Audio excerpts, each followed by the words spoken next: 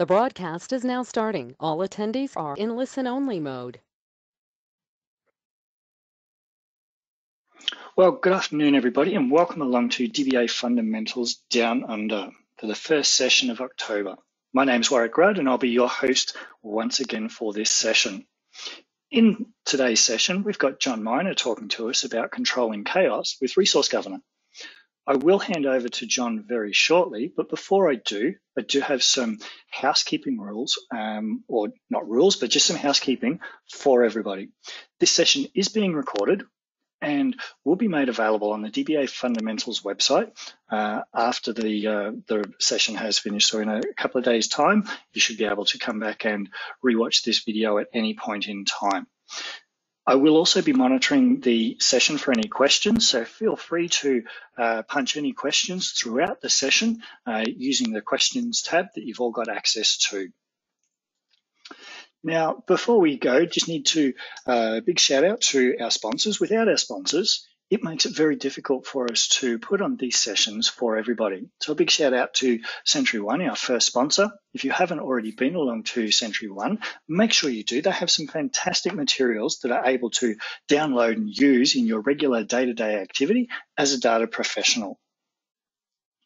Our second sponsor, DB Watch, just like Century One, also has some fantastic materials that you're able to download, learn, and improve on your overall general knowledge, as well as how you're able to perform doing your day-to-day activities. You may not be aware, but there's still time to register, and the link is down the bottom, aka.ms/Azure SQL Digital Event. You can sign up for that this session and hear from Microsoft Principal Architect Bob Ward talking to us about the Azure SQL. So with this being, well, 2 days' time, make sure that you register for this free event. Just like this virtual chapter, PASS has many other virtual chapters available for you to register and join so that you can continue and broaden your experience as a data platform professional. With that, I'll hand over to John and we'll get this session running.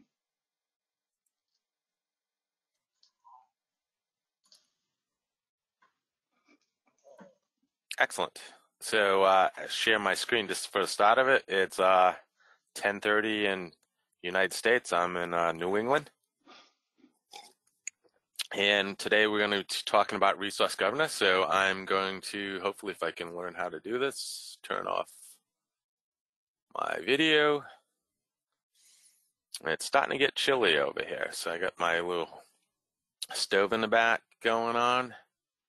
And I got my share screen and work. You see the first page of the resource governor? Of your slide, yes, your opening slide. Excellent. Excellent. I'll slide this aside. So resource governor is a really short talk, but it's a very important one, okay? John, yep. We're currently looking at the presenter view. Yep, so let me try doing that. I always have fun with this. So display settings. That's this one maybe. Mm-hmm. You might need to swap your screen around.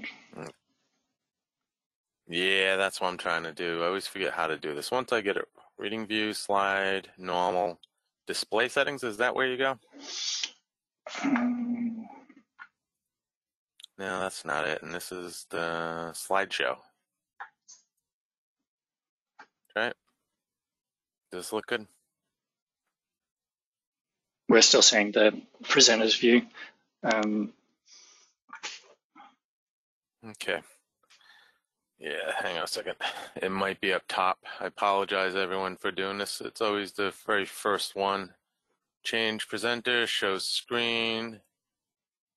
I can say this is showing my whole screen, right? And then this is the view. Down the bottom, there's only display settings.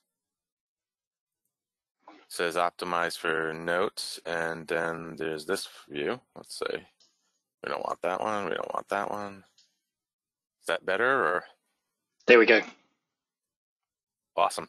So it's the third to the last one. I'll remember that. So sorry again. So my name again is John Miner.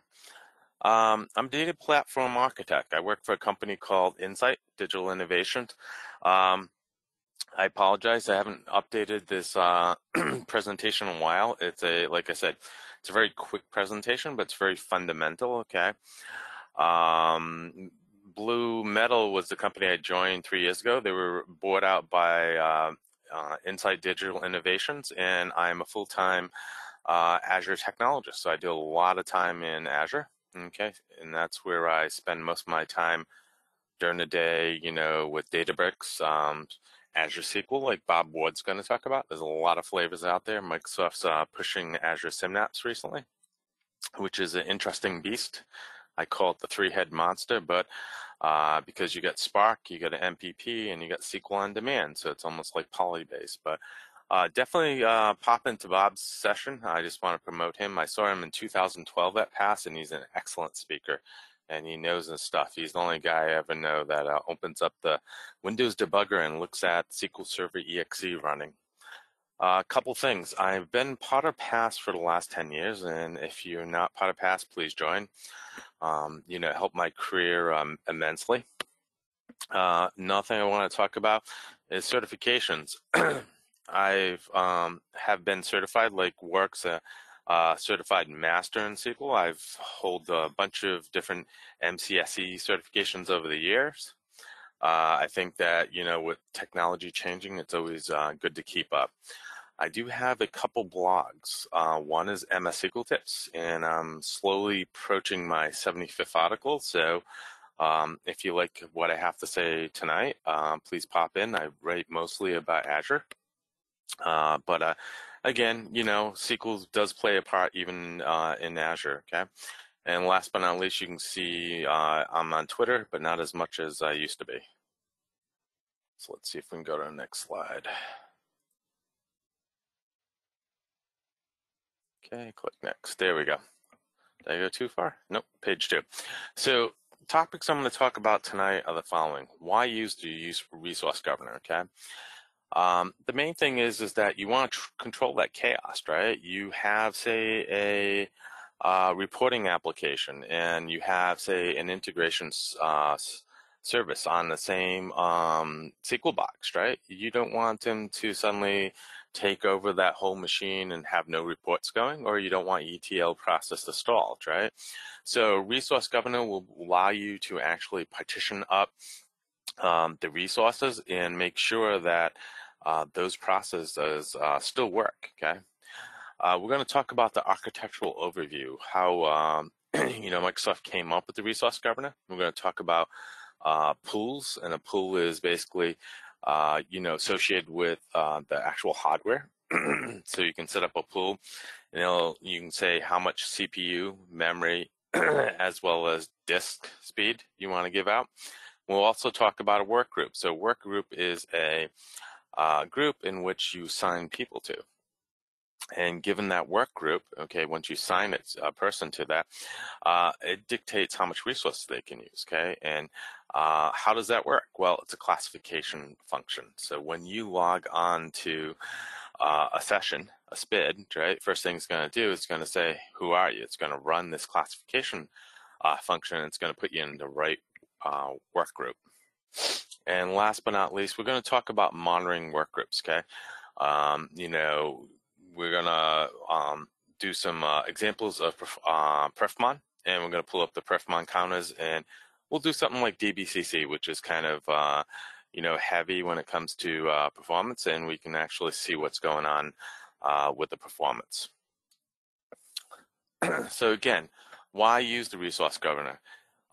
When you have a server that's say you have 2 or 3 different database applications on there, okay, you basically want to limit the impact of CPU bounded queries, okay? So you don't want to have a query that is extremely resource intensive and it take over your environment so that no one else can do work. You can also reduce the memory footprint of runaway queries. So this is one of the things you can actually put, how much CPU I want a particular work group to have, or a resource pool and how much memory I want. And we can also manage the I/O, so I can tell it how many IOPS if I wanted, which is kind of interesting because we're going to do an example in which I think I set an upper bound of like 1500, and I have a solid state drive. Solid state drives are pretty performant. They usually get at least 6,000 IOPS, and I think last time I looked at this, that's pretty typical. I'm in Azure today, so it might be a lot less, but still, I've throttled it down to 1500 as well as 500, and we can see how that, impacts the performance of what we're trying to do. The main thing is that, remember, this is a multi-tenant environment, and you want to give precedence to applications that you think important. So, for instance, if reporting is the most important application on that box, we want to give more resources to the reporting application, and plan accordingly if we're running ETL.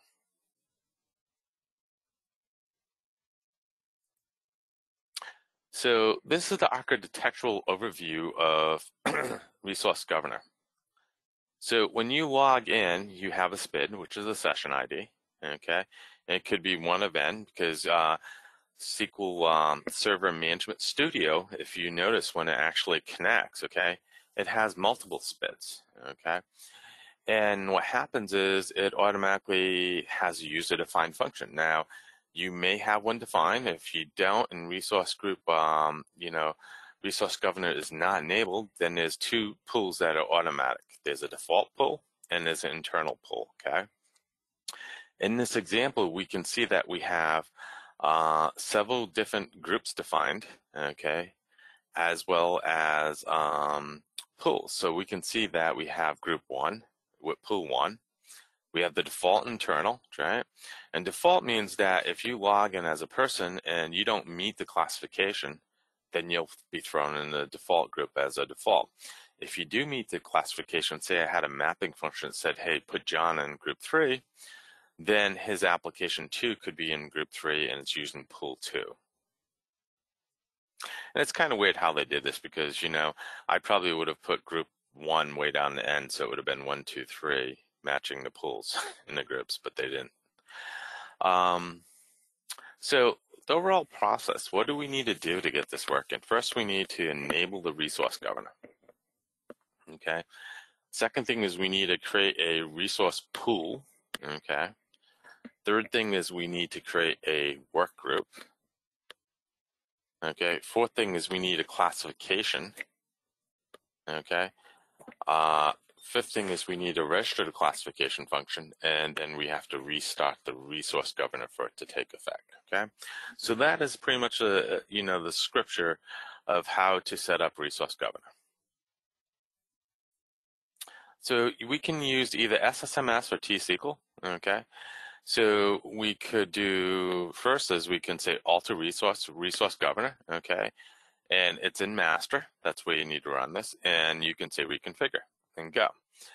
Or you can go to resource governor in Object Explorer and actually enable it. So at this point, I'm going to minimize the PowerPoint. I'm actually running in Azure, so if you take a look, I have a virtual machine. It's running right now, okay? And if we're interested, we could actually take a quick look at the resources. So I'm actually popping in here. We can see that there's 4 virtual CPUs and 14 gigs of memory, okay? So I'm going to minimize this, and I'm going to go to remote desktop protocol, okay? And so I was playing around with this, so I'm going to minimize this one also, but this is performance monitor. We're going to use that in the future. So the first thing is we want to see what's the state of the resource governor. How can we know that? Well, there's 2 ways. We can go down in SSMS, and of course, one of the things I talked about is, application have more than one session, right? And if we go ahead and do sp_who2, right, and everyone knows this command, we can see that actually there's probably going to be multiple connections out here for my logon because it's just the way it works, right? Each one of these dialogues opens up a actual connection. We can see that this particular session, which only have a few windows, we have 1, 2, 3, 4, 5, 6, 7, 8, 9, 10 like different threads going on, okay? So, you know, again, you might have more than one session from your application hitting a database, and you want them to all to hit the same pull, right? That's what the point of this is to actually segregate the usage of the resources, right? So maybe one pool I want to give it more resources, another pool I give it less resources. So I'm going to use T-SQL to figure out what the state of the resource governor is, and we can see right now that A, there's no classification function, and it's not enabled, okay? And if they made some new changes, I'm using actual, it says VM for MS SQL, says SQL 19. If we did, select version, there we go. And we execute, we can see this is actually RTM. It's an older version. I haven't updated it since I put it. And it's a developer. So I'm actually using it for free because, you know, a developer you don't have to pay for, okay? So I'm going to close this window again, and we can see that it hasn't been configured. So what we're going to do now is we're going to alter and configure the resource grouper, resource governor again.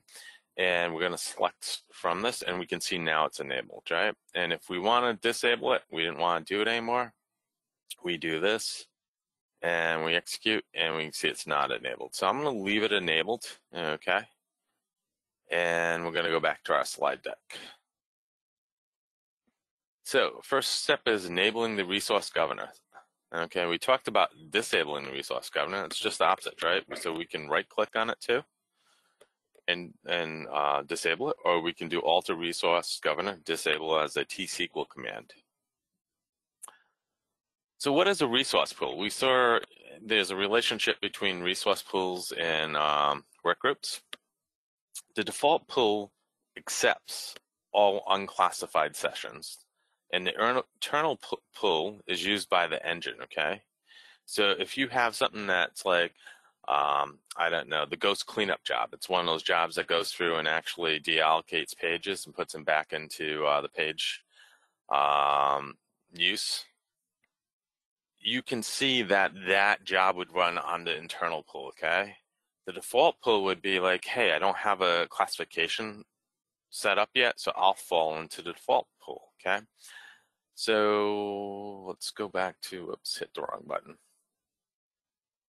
I was thinking I was local, and I'm not local tonight. Yeah, one of the things they did at work is they changed the policies where I work, and it makes it a little difficult to do some things when IT takes away some rights, such as starting SQL Server up. So I'm looking for the fifth one. Did I leave it up? Maybe I didn't. I'll find it. So at the bottom, we can see that there's a little thing that just shows logon. So if we're just curious, right, we can take a look at this, and we can see that these are the non-SA logons. We can see that there's one that's going to the internal 163, it's the session ID. We can see that there's SQL Server agent is running under the default pool. And I actually have 4 threads open, okay? 1, 2, 3, 4, going for each of the windows, okay? So we can see that if we looked at sys.dm exec sessions and joined it to the resource governor workload groups and looked at session IDs greater than 60, we could see this here, okay? So we definitely are, we can see that we're using internal and default pools right now. Let's cancel this.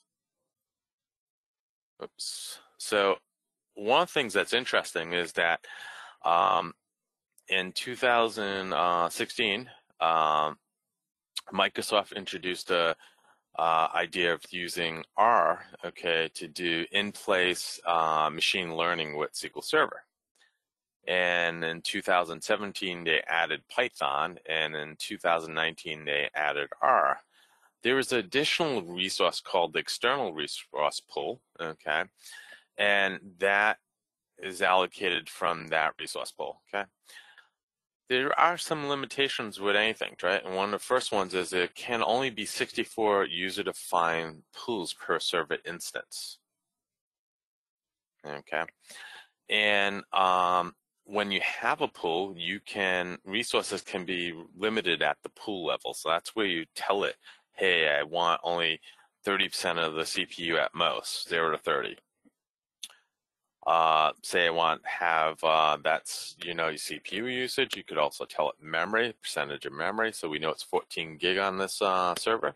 So if we did 50%, it would be 7 gig, less or minus, what the operating system is and what was given the SQL. And we could also give it IOPS, right?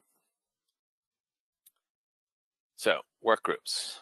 Work groups act as a container for sessions, and each work group is assigned to one and only one pool, okay? A pool can have multiple work groups. So I could have work group A and work group B. People could be logged into the classify function to a certain work group, but they could point to the same pool. Work groups can also be moved or dropped. Before that happens, all sessions have to be completed before the action takes place. And work groups can be used to monitor the aggregate resource usage, okay? So we'll get into that next. So I wrote an article, I don't know, maybe a year or two ago, maybe a year ago, somewhere in that area. And it was about, I did a spoof on, the bad doctors in history, like Dr. Kevorkian and, the German scientist Mengele and so on. And I had a hospital, okay, a fictitious hospital. So we're going to go with that today. It's not meaning anything. It's just, I needed some data. And what I did is this, as we'll go through it, is that I created, where's the 2? I switched over to wrong tab. Let's see if I can find it. I'll open it up. It's this one. Okay, so this is where I was. One of the things I always do is you can create databases wherever you want. And this is, again, this is not in the cloud, so you can specify where you want to put the database. So I can say if exist, and there's a new syntax now, drop database if exists. This was done in 2017. So I didn't do that syntax, maybe 2016. And you can also put the primary and the log database somewhere, right? So I'm actually putting that, if we go on the C drive, and we take a look at MS SQL tips, we can see, or MS SQL, we can see that there's a hospital database here. And if we go back up one, we can see there's a log database, okay? One of the things I always like doing is switching the owner to system admin, because what happens is that if you don't do that, the ownership, okay, of the database is automatically defaulted to who instantiated it, okay? So if we go to general files, we can see that's owned by SA. But if I didn't do that, it'd be created by John Minor, okay, J Minor. And we can see we created some schemas, which we have these 2 schemas, right? And then what I did is I created 2 tables, and I just did here's some values I want to insert into. So this is a derived table with values. Here it is, and it's my ID, my value. These are basically baby names for girl names, and I put some baby names for boy names. So that's 50 different names. Then I did 50 last names that are popular in America. And then basically, I could have done a tally table here, but I was lazy. I wasn't doing that many. I was only doing 100,000, not a million. And what I'm going to do is randomly just create some patients, right? And we can take a look at the count. So, oops, I'm still in master, so that's why it's blowing up. So we execute this again, and we can see it's 100,000, okay? And we can select a top 100 from the patient and execute, okay? So we can see that there's, some random names I made up, okay? What we want to do is we want to demonstrate how to use multiple databases and associate those multiple databases to multiple work groups and pools, okay? So that means I want to clone this database, okay?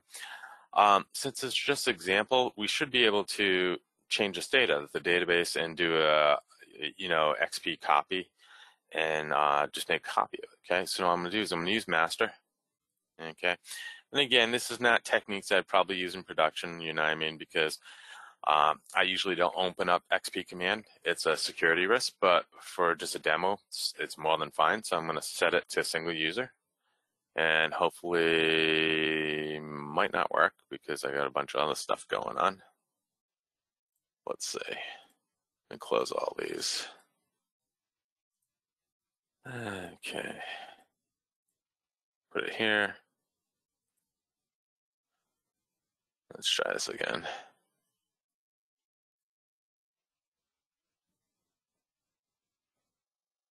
Might have worked. Might just have to hit refresh. So we can see that now it's a single usage, right? And then I'm gonna set it to offline, and if we hit refresh again, we can see it's offline. I'm gonna open up the XP command shell, okay? And I'm gonna reconfigure it, okay? And this one is the one that actually does the one before, it's just to give me the advanced ones. And what I'm going to do is I'm going to run two copies. I'm going to copy hospital1.mdf to hospital2, and same thing with the log file. So let's do that. Hopefully this works. Of course, I probably can't do this because I don't have rights, which I've ran into before. Easy way to do it is just hit copy, let's paste. Problem is that the user or the service that I'm using probably doesn't have rights to this directory. So instead of futzing around with it, I'm just going to manually do it. It's the same difference. Copy. If you're interested, and I had a lot of time to play around with this, I could just go ahead and make sure I had the right rights on this directory. And boom. So now I did what I wanted to, which is make a copy of it. And what we can do is we can bring one online. We can set it to multi-user, and now we can hit refresh. So if you just want to make a local copy, that's a good technique, right? There's a couple of ways to attach it. We can attach it and tell it to rebuild the log. We can attach it and say, hey, guess what?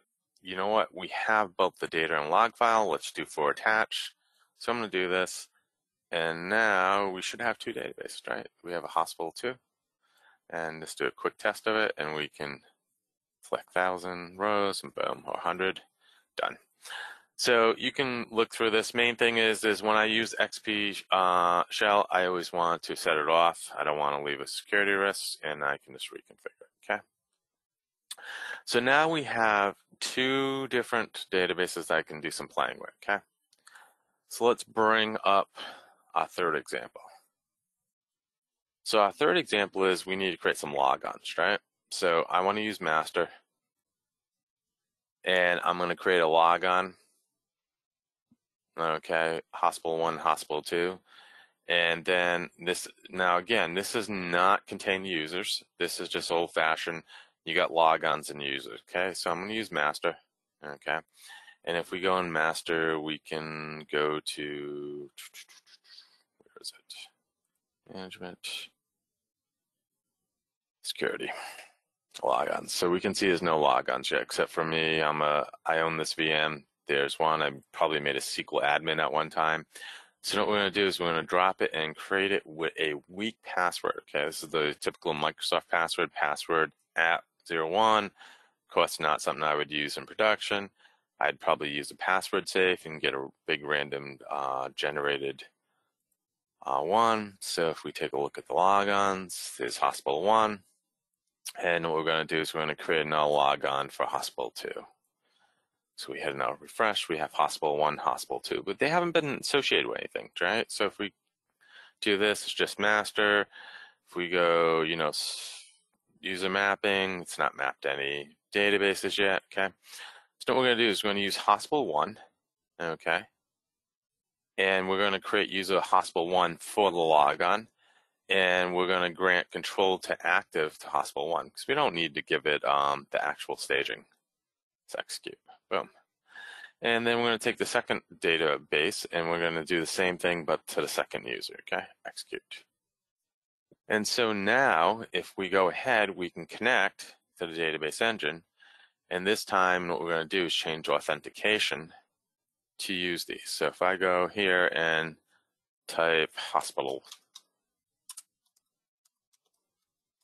2, and I always forget the password. What is the password for this? Let me cancel. Let me grab the password. Yeah, it's password 2. Try this again. Connect database engine.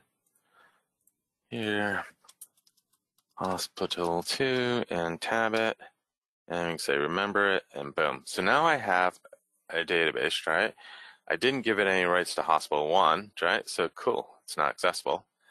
I gave it rights to hospital 2, and I don't see the staging. I only gave it access to the patient info. Okay, so we're doing some really good security. And guess what? It actually sees the first 1,000 rows. So that's cool, right?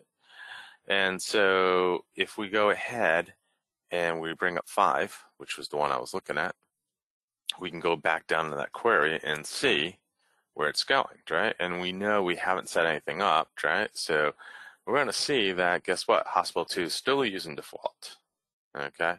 So it has 2 connections to default, okay? So we can close this one and would have 1, okay? So we're going to minimize this, okay?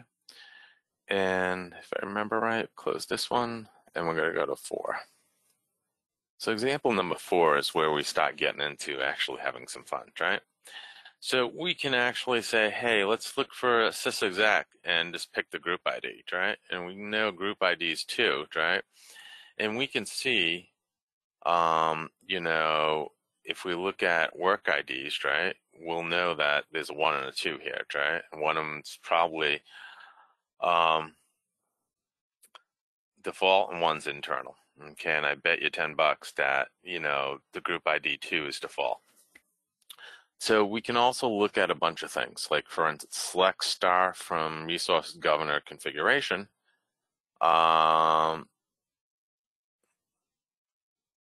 Is not actually bringing anything because we're not in master. So let's do this again.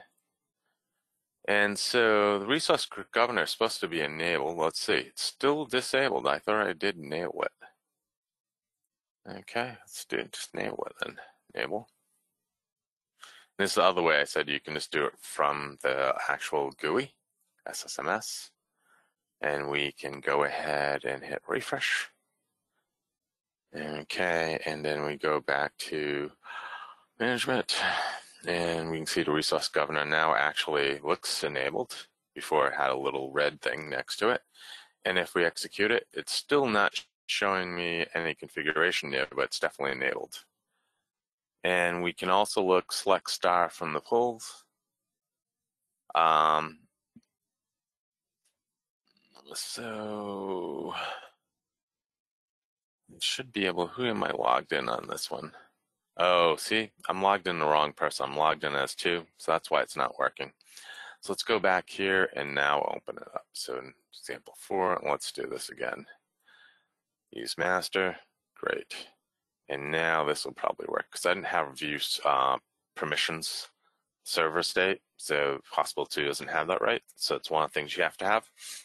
We can see that it is enabled.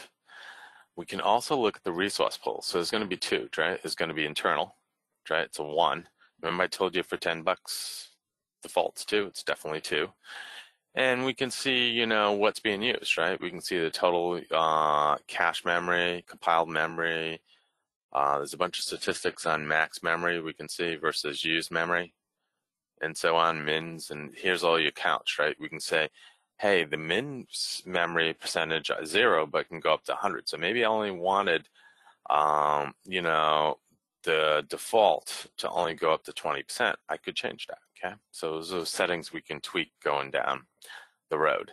So work groups, we didn't define any, so the only defaults are there, okay? And we can see that we have internal, and it goes to pool ID 1, and we got default goes to pool ID 2, so they match each other. We can also see if there's any pool volumes, okay, and there isn't, disk IO, and we can see NUMA affinity. So I usually don't play with these, so unless you know what you're doing, don't do it. 2 things that are the external ones, right? So if you're doing R, these are the ones you want to look at. So we can see that there's a default, but it's external pool ID. And at most, you can do 100% CPU, but only 20% of the memory. And this is also the external affinity, which is the NUMA group again. So what we can do is we can actually select from here and see if there's any metadata, right? So we can see right now that the UDF in the metadata hasn't been defined, okay? So there's no classifier. And we can also look at the DM resource governor resource pools, okay, DMV, and we can get statistics on the pools, right? So we can see that the CPU out of memory weights default, so not really too much interesting stuff. And we can also get statistics on work groups, okay? So if we look at the work group, we got a similar query that we can look, okay? One of the things I like to do, though, is you can use performance monitor to do a lot of this, okay? So we're going to go ahead, and I think that was number 4, so we're going to open up number 5. We're actually going to define some things, and we'll see what happens. So right now, we haven't defined anything, so there's no classification function. There's no way to actually do this. So if we go back, let's go back to the steps. Sorry, George. Go back to here. We need to enable the resource governor. We did that. We need to create a resource pool, which we haven't done. We need a bunch of work groups. We need to create a classification function. We need to register it, and then we need to restart it for this to actually happen. So that is this, the actual scripture that we need to follow, okay? So to do that, we first want to create a resource group, and you can change these. So for instance, I can say on this hospital floor, I always want a minimum 50% of the CPU to be donated. That's kind of high, right? So maybe we could change that, right? Maybe I'll say at most I want always 20% of the CPU dedicated to hospital 1, maximum 100. There's affinity schedule. I usually never play with it. You can also play around with the min memory percentage, 0, and max memory percentage, 100%. Okay. Also, we can give it IOPS, right? So 0 to 1500. So that's where I set that. So we're going to do the first one. We're going to create the first pool. So execute. Now, if you go into the GUI and take a refresh, probably up here, we're going to see now, guess what? We have a hospital pool, but there's no workload associated. So now what we're going to do now is we're going to associate a workload to it. So again, you can give it the importance, medium, high, low, right? There's some things you can set here, like the maximum memory grants. The max stop's the most interesting thing I usually play around. How much parallelism do you want to give it, okay? And that's your CPU. So you can tell it, hey, this one's a really small system, like I said. If I remember right, it was only 4 virtual CPUs, so you can't really do much. But say if you had 24, right, you could do maybe max stop of 8. So that gives you 3 possible concurrent queries run at the same time, okay? Because 8 goes into 24 3 times. And so that might be a good number for you, okay? And again, this is all trial and error. This is the art, okay? So if we hit refresh again, and then look here, we'll have a hospital group. So now we have a pool associated with a hospital group. And we can go in here and you can hit properties. And we can see now that the hospital group's medium and that the memory, right, grants 50%. And then we can say that, I think it's showing all of them. This is default. And this is the one that's here. So 50%, right? So we said that request memory grants 50%, and we also had 20 to 100, right? So we can go over here, hit properties again, and we can see there's no classifier, so it's not really active. We got the enabled, but right now, if I log in and say do another one, say new query, right? So where am I going? New query, right? And go back here and go all the way down, we can see that this really still hasn't changed, right? We're still using the default, right? So we can see that I got an internal, which is one SA, I got a job that's running a SQL agent, and then 2 windows, these 2 windows under here.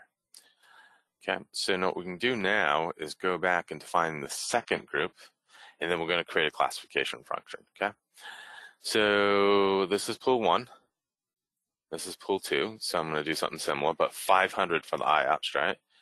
And then I can alter the resource group, okay?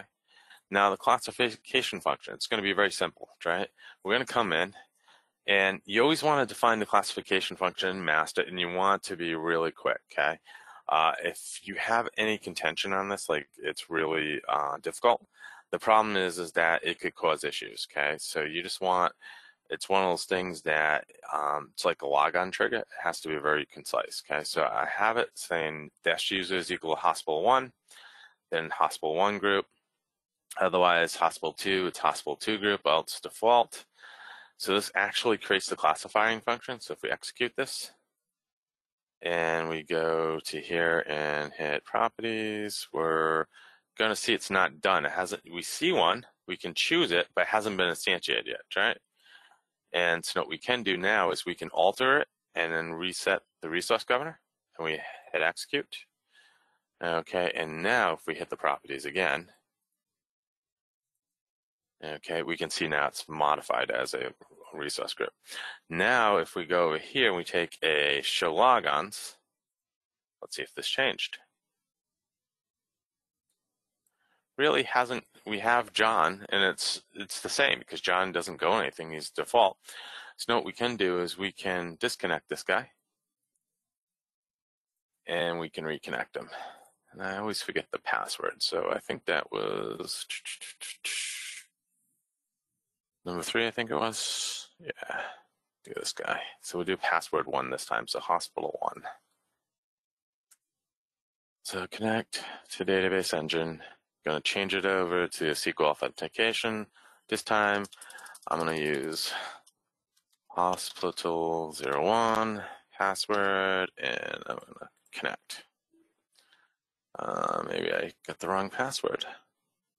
Try HOSPITAL. Let's do HO1.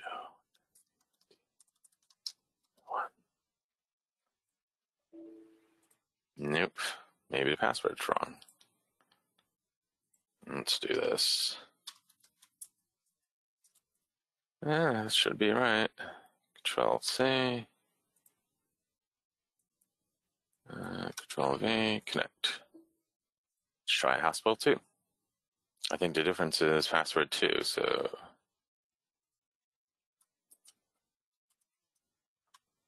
that should work though.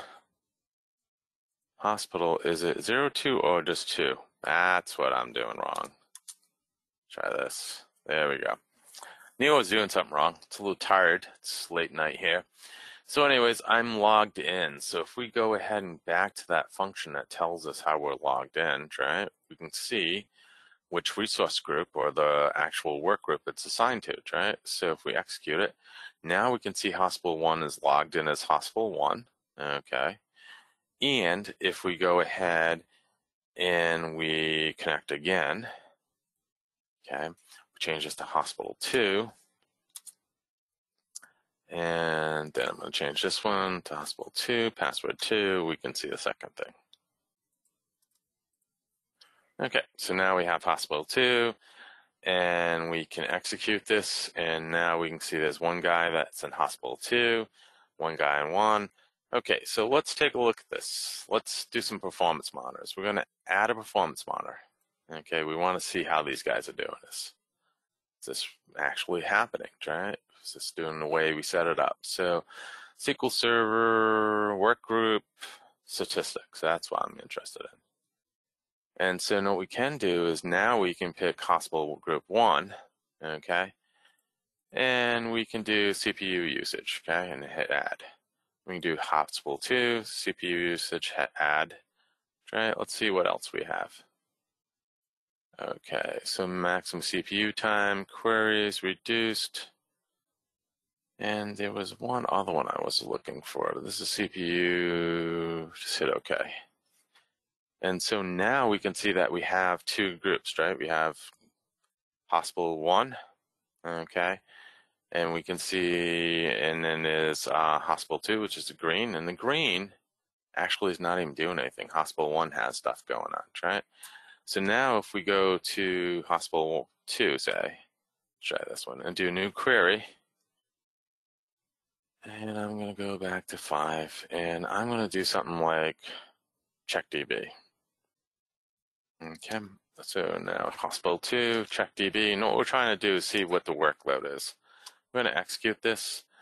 Oh, so I don't have access to do this. Okay, I thought it might be.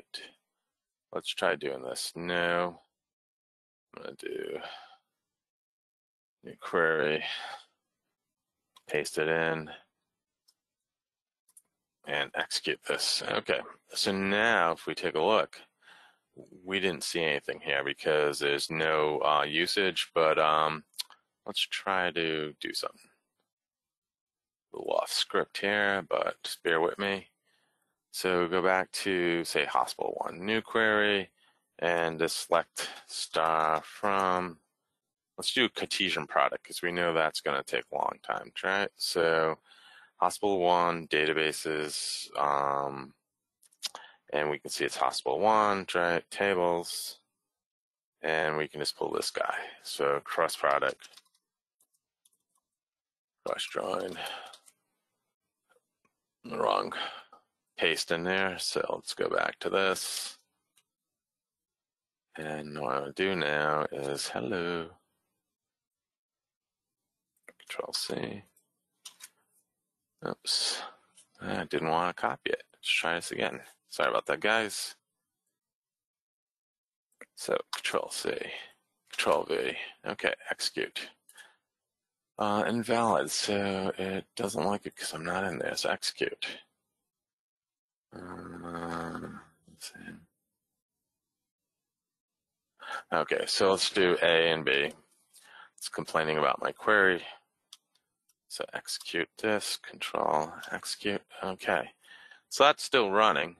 And now we can take a look at this and we can see, okay, that this, okay, the green one, which is workload 2, has nothing going on, but we can see that workload 1, okay, is freaking out over here. It's going way over, right? And so we can see now that we haven't hit any thresholds, right? Because we didn't set any thresholds for this, but we can definitely see that something's going on here, right? And we can take the same one, right? Because it's doing a Cartesian product there.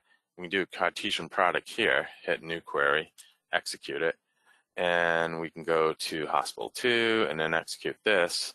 And now we can see that this is spiking up to 100. We can see we actually having some stuff going on, okay? So we haven't shown that we've limited the resources for the actual CPU yet, but we can see that, you know, this one is actually doing different workloads, okay? And this one is having more CPU than the other one, okay? So that's the main point of this exercise, is to actually, how can we control this, right? We can see that these are the passwords, get rid of that. Where's number 5? So back to number 5, right? So there's some things we can look at. This is all in the bundle. You can look at the CPU. We can also look at the resource pool, right? So if we look for resource pool, there should be statistics on memory and disk, okay? So let's take a look at that. So we got this going on. It's still going on. Going to see if we can find the resource pool. So while I'm doing this work, I think this is a good time. Is there any questions there? Because the next one, we're going to expand on this. We're going to talk about how do we do this for a large group of actual databases.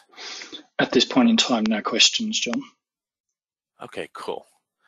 So for the resource pool sats, we can go to 1, and then I was hoping that there was more than, am I seeing it down? Oh, yeah. So we can bring them all over, but no, what we want to do now is we can actually, in the resource pool, we can do the average disk IO. So we can add this, and we can do this one, average, and we also want to do memory, right? So we can see max memory, CPU, where else? Memory grants, memory pending grants, query.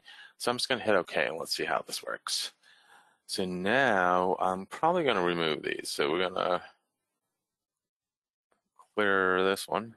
Or can I just get rid of it? I think I just get rid of it this way, get rid of it this way. And now we should be able to see. Okay, so there's no really reading because it's all doing in memory right now. So let's kill these queries. Boom. I'll leave them up though. So we'll reuse them again. Boom.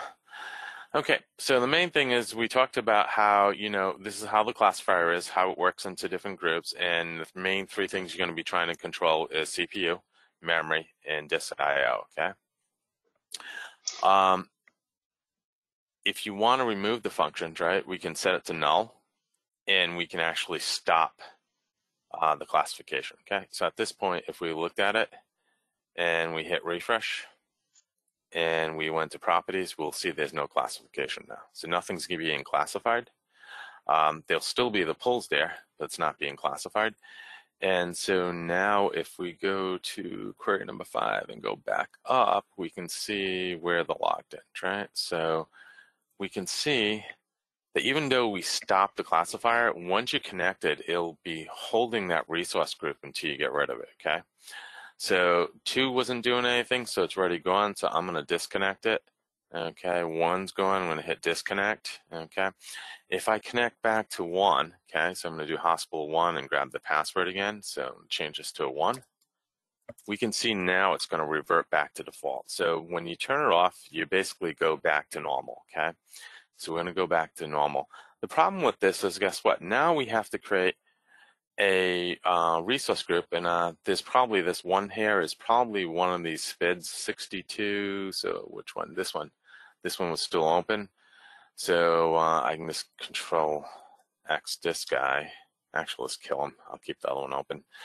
And we can see once we get rid of this, boom, we're back to where we were before. Everything in default. The problem with trying to control a bunch of databases with this is going to be quite tedious, right? Because we're going to have to set up a resource group for each one. And it's one of those things you really just don't want to do. It's a lot of maintenance work, right? So the way around it is to actually use a table, okay? And so this is the last example, and we're going to wrap it up. So what we can do is I'm going to remove everything, and you can do that manually too. So we'll go through a manual exercise and do it. So disconnect. We'll show you how to do it manually. So we can see there's resource pools. So if we hit here, we should be able to delete and hit OK. It's also going to say, probably doesn't like it because underneath it, there is a work group. So delete the work group first. And again, it's the usual thing. So maybe I'm not in the right one. So let's go back to the code then. So example 6, that's fine. Upload 5. And basically we're going to reset the sample example and go ahead and do it differently. And the way we're going to do it is we can drop this, right? So if it's there, we drop it. So now the function's gone. And then what we can do is we can delete the work group. Does not exist, or you do not have permission. Who am I logged in as? Jmine, I should have permission. Okay, and then that's 1. And drop the pool. Execute. This guy. Execute. And execute. And hit refresh. And guess what? Now we cleaned everything up. So now we're back to default and that. So what we want to do in this example is I want to show you how to go ahead and do the same thing we set up, but we're actually going to use a table to manage, the actual assignments, right? So we're going to go ahead and create this table called DBMS name to work group. And what we can do is we can have the DBS name and a work group name. So we can say that, you know what, the database is hospital 1, the work group's hospital 1, hospital 2, hospital 2. And we can show the data. And what we can do is we can do something like this. The group is default. If it's a sysadmin or any of the people that have admin, we're going to put it into admin group. Okay. Otherwise, find the log on default database, right? And we can find that for that one and then put them into the right work group. So the problem with this way is that we have to go ahead, okay, and make sure we set the default database. So you have to go back to security on these logons we created and make sure you set the actual default the way you want it. So I want the hospital 1 to always use hospital 1, okay? And again, this would be typical to a application that signs in, right? They're always using their own database. So let's start creating this. First thing we're going to do is we're going to create the first hospital pool. Okay, boom. It's not active, so that's why it's complaining. So we'll do example 1, set it active. Try this again. Execute. Their active sections, work groups, disconnect all sessions, so it doesn't like me. Let's do this. I'm gonna close out everything. There we go. Close this guy down. Do it again.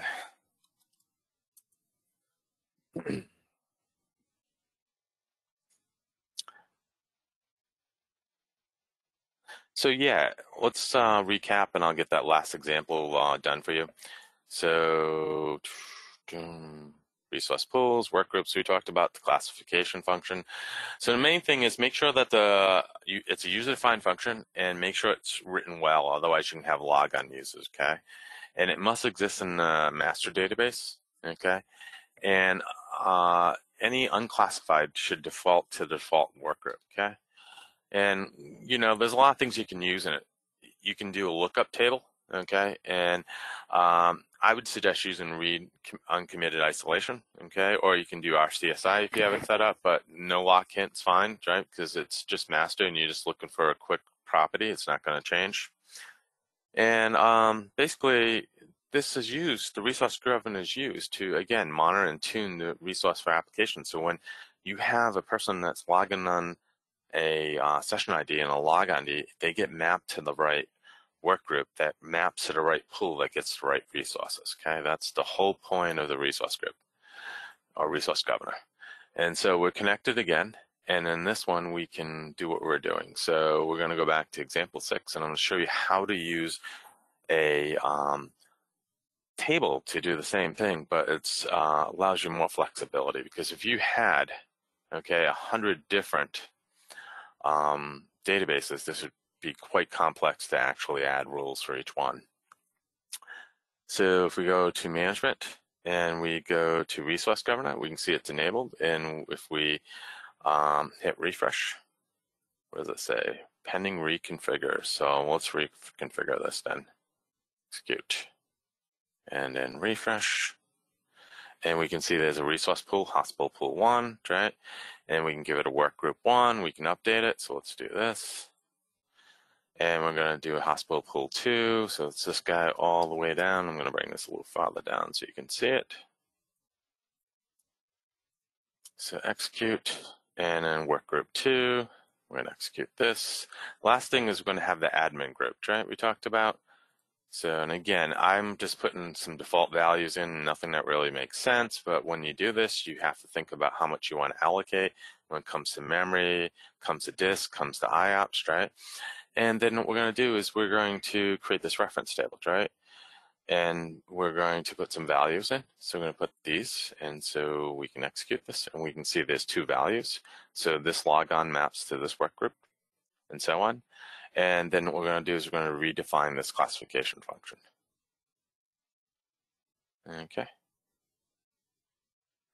And so now what's interesting now is that we have 3 of them, right? So if I go ahead and I create a new connection, I'm SA, right? So if I go up to, say, example 5 and go back to the little query that shows logons, you should see I'm an admin pool now, right? So, well, for some reason I'm still going to default.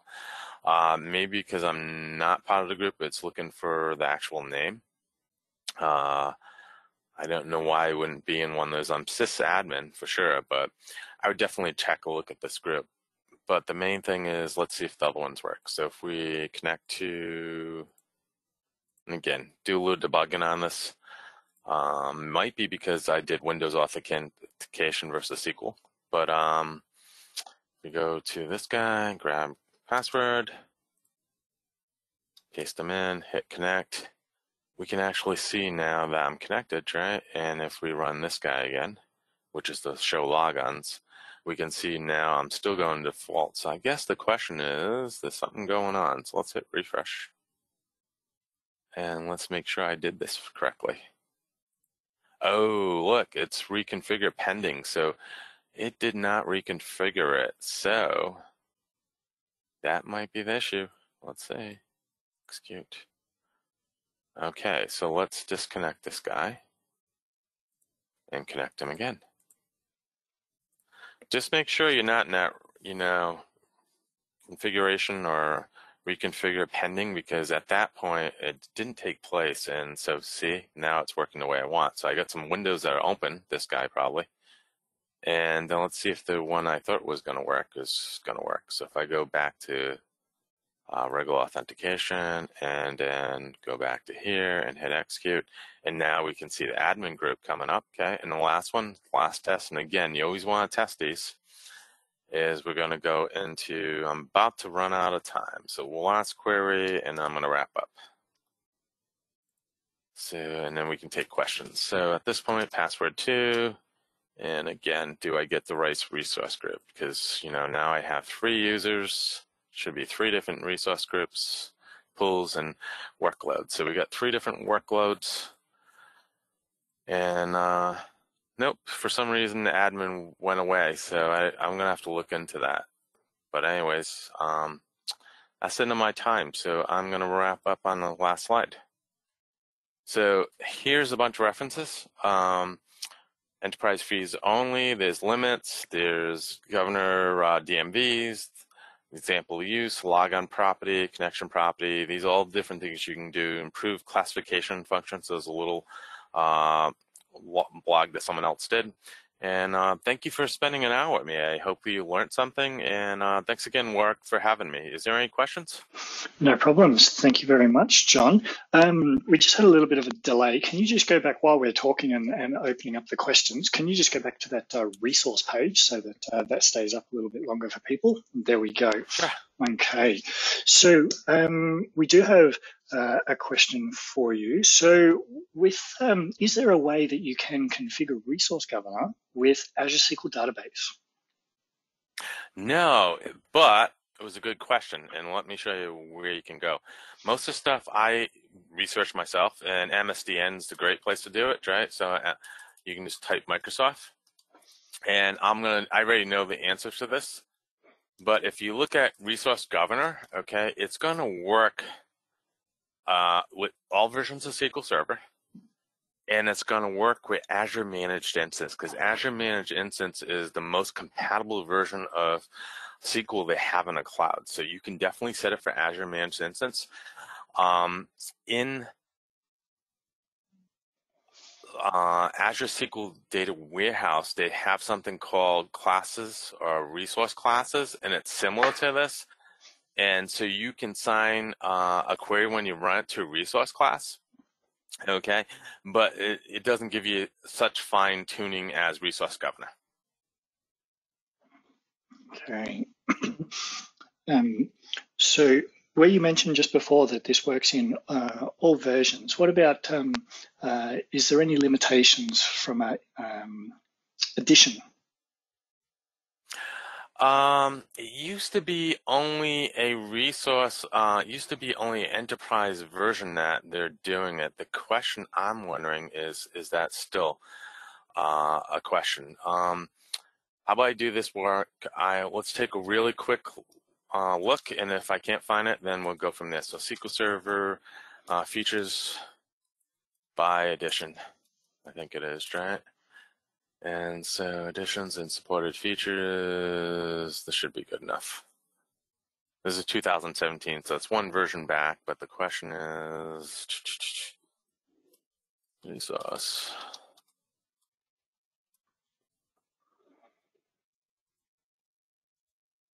Resource Governor. Okay, so which one? So it used to be enterprise only, and what they have is, yes, it's still an enterprise only feature on 2017. Let's go back to 19. Let's see if that's still the issue.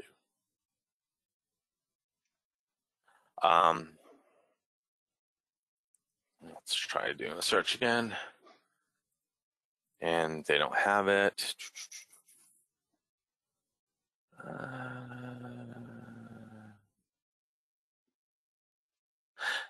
I would say you're going to have to do, I'll try one more link and then we'll call it a day on this question. But I'm thinking that you have to have the enterprise, and that's one of the differentiators. Okay, not a problem. Definitely. So I would definitely think that's the answer. And that's why I had it on the slide as enterprise feature only. Very good. Well, thank you very much, John, for your time today, taking us all through Resource Governor and how you can control those resource utilizations in your environment. Thank you, everybody, for being a part of this session. Make sure that if you haven't registered already, register for the next session in 2 weeks' time, where we'll be talking about cloud infrastructure as a code. So with that, I'd like to once again thank everybody for being on this call. Stay Thank you, safe. everyone. Stay safe. Have a good afternoon, good evening, good night, wherever you happen to be. Thanks, everybody. Take care. Have a nice day.